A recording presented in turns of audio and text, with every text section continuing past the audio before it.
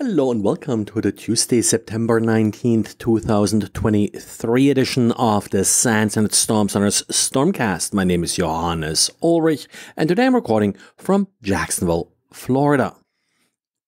VPNs have been in the crosshairs of attackers for quite a while now. Lots of ransomware is getting deployed via weak VPN access passwords.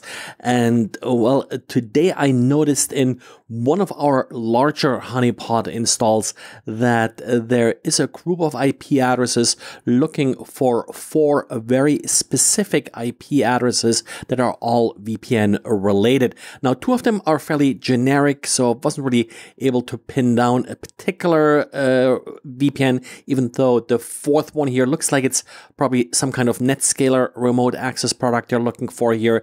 There is Global Protect, the Palo Alto VPN that's sort of on the target list here, as well as Pulse Connect, which of course is another often targeted VPN product. What this really means is that, well, if you have a VPN exposed to the world, it will get discovered. This particular scan was quite aggressive and probably made it through the internet by now. All the scans for this particular group did originate from a particular /24 that's geolocated in Russia. Wouldn't really make too much of the fact that it's geolocated in Russia. This happens to be sort of an average low-cost virtual machine, virtual server provider. They're often used for these kind of scans for, in this case, €5, I think they're asking for a month. You do get sort of your basic virtual system that you can use for these scans, and then basically sort of treat them as throwaway systems if they ever get shut down. We haven't really seen any scans from these IP addresses before about sort of yesterday.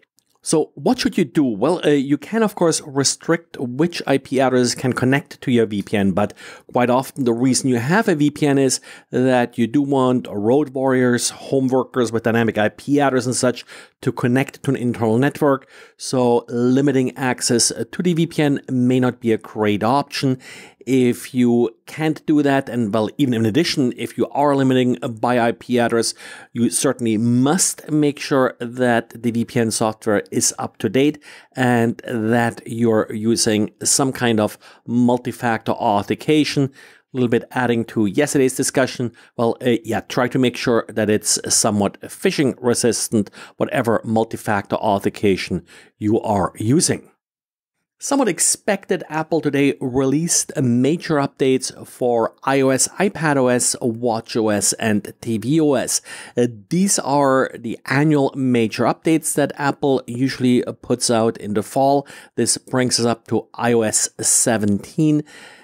The problem is that, yes, there is likely some security content that's part of these updates, but as Apple's security page states, details will be available soon.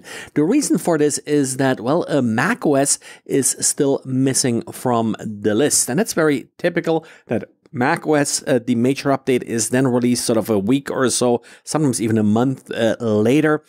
And a lot of the security content tends to overlap between these operating systems. So Apple tends to hold back some of the details for the security content of these operating system releases until all of them are actually available. At this point, we'll probably also then talk a little bit about what security vulnerabilities were being addressed here.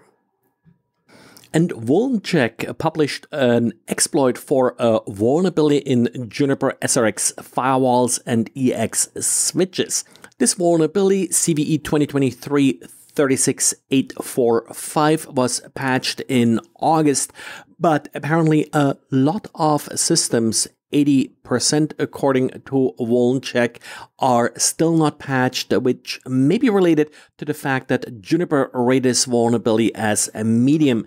But the exploit now being released here via Vuln check by Jacob Baines does show how a remote code execution is possible via this exploit without actually writing any files to the system. Interesting exploit and a very detailed walkthrough. It also includes a scanner, how to find firewalls that have not been patched yet. And given the availability of details and exploit code now, I would expect exploitation to commence shortly. Well, that's it for today. So thanks again for listening and talk to you again tomorrow. Bye.